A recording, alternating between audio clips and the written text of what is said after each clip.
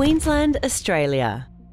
Situated 38 kilometres south of Mackay in Queensland, the Hay Point Coal Terminal has been operating since 1971 and is one of the largest and most efficient coal export facilities in the world, exporting between 44 and 55 million metric tonnes a year.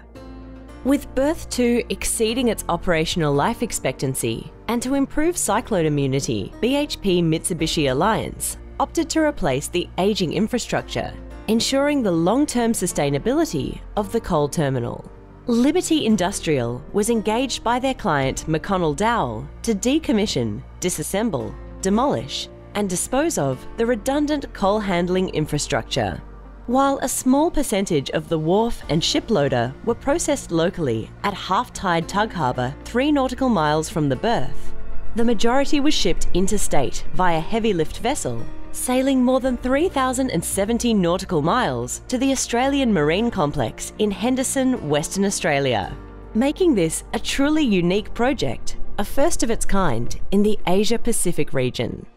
After 11 days of travel by sea and complying with government quarantine requirements, Liberty Industrial began the offloading and dismantling process of over 5,000 tonnes of materials using self-propelled modular transporters, SPMTs, and a 1,100-tonne jacking system to lower the structures, weighing up to 1,080 tonnes and 28 metres in height. Reducing working at heights risk enabled the demolition to commence with one of Liberty Industrial's purpose-built heavy-duty high-reach machines, operating at a weight in excess of 120 tonne, coupled with a 10-tonne shear attachment. Due to the heavy industrial nature of the structures, many of the items were further processed by hand, with Liberty's highly trained and skilled demolition oxy-cutters.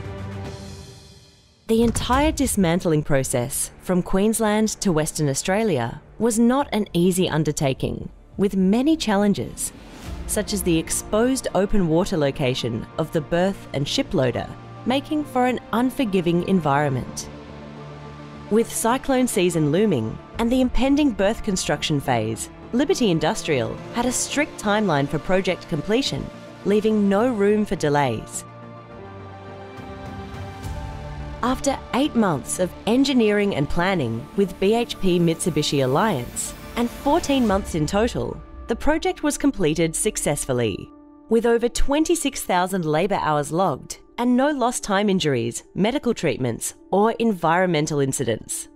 98% of material was recycled, with only 2% of material going to landfill, enforcing our circular economy and sustainability values thanks to the team at Liberty Industrial.